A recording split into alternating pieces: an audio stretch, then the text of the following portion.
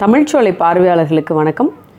இந்த காணொளியில் நம்ம பார்க்க போகிற அறிஞர் க.ஸ்ரீ அவர் குறித்து நம்ம பார்க்கலாங்க. க.ஸ்ரீ அப்படின்னு சொன்ன உடனே நமக்கு நினைவுக்கு வர்றது என்ன அப்படின்னா, இவர் காண்டேகருடைய நாவல்களை தமிழில் மொழிபெயர்த்தவர் அப்படிங்கிறது நமக்கு தெரியும். நீங்கள் அனைத்து இலக்கிய வரலாறுலையும் நம்ம அதை பார்க்கலாங்க. மொழிபெயர்ப்பு அப்படிங்க பார்க்கும் பொழுது நம்ம காண்டேகரின் நாவல்களை தமிழில் மொழிபெயர்த்தவர் க.ஸ்ரீ அப்படின்னு சொல்லுவாங்க. இதனுடைய இந்த பெயருக்கான விரிவு பார்க்கும் பொழுது காஞ்சிபுரம் ஸ்ரீ ரங்காச்சாரியார் ஸ்ரீனிவாச்சாரியார் ஸ்ரீனிவாசாச்சாரியார் அப்படின்னு நம்ம சொல்லுவாங்க. என்ன அப்படின்னா, இவர் மொழிபெயர்ப்பாளர் அப்படிங்கிறதையும் தாண்டி பார்த்தோம் அப்படின்னா, இவர் அதாவது உத்தரப்பிரதேசத்தில் பிறந்தவருங்க. நம்ம தமிழகம் சொல்ல முடியாது, உத்தரப்பிரதேசத்தில் இவர் பிறந்தவருங்க.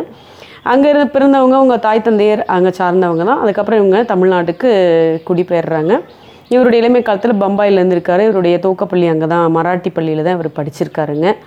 அப்புறம் இளம் வயதில் அந்த பள்ளி படிப்புக்கு பிறகு இவங்க சென்னைக்கு வந்திருக்காங்க. தந்தைக்கு உடல்நலம் சரியில்லாத அந்த சூழ்நிலை சென்னைக்கு வந்திருக்காங்க. சென்னைக்கு வந்து அங்கே தான் அவர் தங்கியிருக்காருங்க. சென்னையில் இருந்த பொழுது பார்த்திங்க அப்படின்னா, அதில் இந்தி பிரச்சார சபை அச்சகத்தில் பணியாற்ற ஆரம்பிச்சிருக்காருங்க. இவங்க தாய் தந்தை எல்லாமே இங்கே வந்துட்டாங்க. அது மட்டும் இல்லாமல் இவர் பெரம்பூரில் ஹிந்தி வகுப்பு நடத்துவாருங்களாம். அந்த அச்சகத்தில் பணிபுரியும் பொழுது பார்த்திங்க அப்படின்னா, அங்கே தெலுங்கு, கன்னடம், மலையாளம் அந்த மொழியெல்லாம் அவர் கற்றுக்கிட்டாருங்க. நமக்கு க.ஸ்ரீ அப்படின்னு சொன்னாலே நமக்கு காண்டேகரி நாவல்களை தமிழில் மொழிபெயர்த்தவர் அப்படிங்கிறது எல்லோருடைய நினைவில் நமக்கு வரும். நம்ம காண்டேகர் அப்படின்னு பார்க்கும்பொழுது பார்த்திங்கன்னா, விஷ்ணு சாகரம் காண்டேகர் அப்படி தான் அவருடைய முழுமையான பெயருங்க. அதாவது இவர் ஒரு மராட்டியில் அதாவது மகாராஷ்டிரா மாநிலத்தை சார்ந்தவருங்க. மராட்டி எழுத்தாளர் நம்ம அந்த காண்டேகர் அப்படிங்கிறவர். அது மட்டும் இல்லைங்க, ஞானபீட விருது பெற்ற முதல் மராட்டி எழுத்தாளருங்க இவர். யயாதி என்னும் நூலுக்காக 1960 சாகித்ய அகாடமி விருதும் இவர் வாங்கியிருக்காருங்க. நிறைய புதினங்கள் எழுதியவர் தான். நம்ம மராட்டி மொழியிலங்க. இருந்தாலும் அவரை பற்றி நம்ம ஒரு 2 வார்த்தை தெரிந்து கொள்ளணும் அப்படிங்கிறதுக்காக இதில் நம்ம சொன்னோங்க. தமிழில் ஒரு நூல்கள் நிறைய இவர் நம்ம க.ஸ்ரீ மொழிபெயர்த்திருக்காருங்க. அடுத்து பார்த்திங்கன்னா, நம்ம க.ஸ்ரீ அவங்க பெற்றோர் பார்த்திங்கன்னா காஞ்சிபுரத்தை சார்ந்தவர். இருந்தாலும் அவங்க மராட்டிய மாநிலத்தில் தான் தங்கியிருந்துருக்காங்க. அதற்கு பிறகு தான் நம்ம இங்கே வந்திருக்காங்க தமிழகத்திற்கு. ஒரு முறை வந்து நம்ம மகாத்மா காந்தி அவர்கள் சென்னை வந்திருந்த பொழுது அவர் வரவேற்பு உரையாற்றுவதற்கு நம்ம उ.வே.சா அவர்கள் தமிழில் வரவேற்புரையை தயார் செஞ்சுருக்காருங்க. அந்த தமிழ் வரவேற்புரையை இந்தியில் மொழியாக்கம் செய்தவர் யார் அப்படின்னா, நம்ம க.ஸ்ரீ தான் மொழியாக்கம் செஞ்சுருக்காரு. இதை பார்த்துட்டு நம்ம கலைமகள் ஆசிரியர் க்.ஜ. அவர் என்ன பண்ணியிருக்காரு, அவருடைய அறிமுகம் அப்போ தான் கிடச்சிருக்கு. அதை தொடர்ந்து இவர் கலைமகள் ஆசிரியர் குழுவிலையும் இவர் சேர்ந்திருக்காருங்க. தமிழக காண்டேகர் அப்படின்னு இவர் நம்ம சிறப்பாக சொல்கிறது தமிழக காண்டேகர் அப்படின்னு சொல்லலாங்க. இவர் பார்த்திங்கன்னா, நம்ம தமிழில் மொழிபெயர்த்த காண்டேகர் நிறைய நாவல்களை மொழிபெயர்த்திருக்காருங்க.